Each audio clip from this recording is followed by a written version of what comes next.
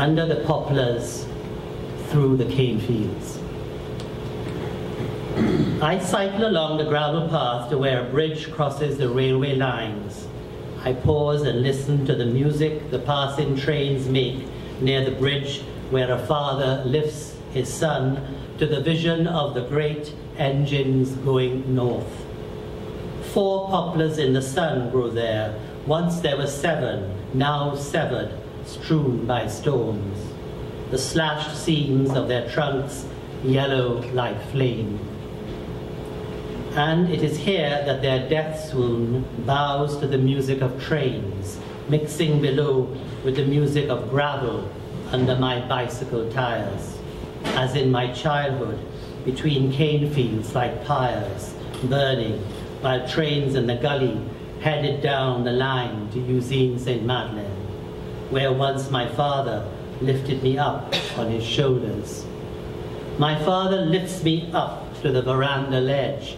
He lifts me out of himself into the air.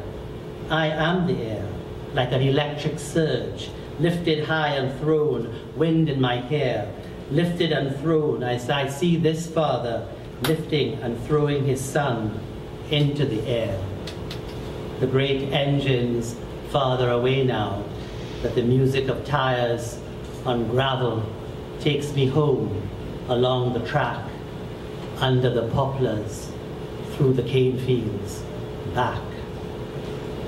I'm going to conclude with just one more.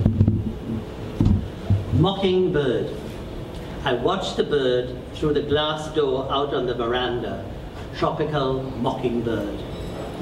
I wondered what it was that kept me staring until I noticed its one leg.